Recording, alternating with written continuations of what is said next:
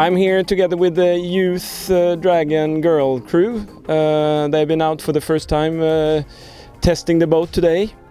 And we have on board here Astrid, Matilda, Ella.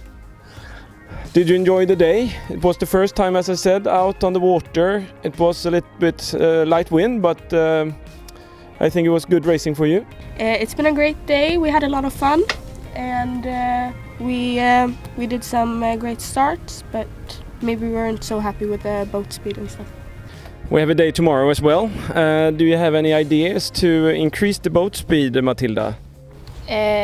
Talk to the other guys that's sailing and ask for some tips how we could trim the boat.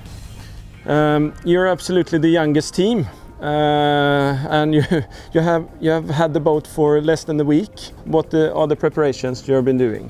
The guys are very, very helpful. They really want to help out with everything, so if we just ask, they'll help us. So that's really, really nice. But there was a lot of boat work to do, and there's still much that we haven't finished, and a lot left to do. But yeah, it's getting better and better. You were hoping for a new spinnaker from someone. This one is it's a perfect light wind spinnaker, as I understand. You can see through it. Yeah. So it's no risk for collisions during downwind sailing? No.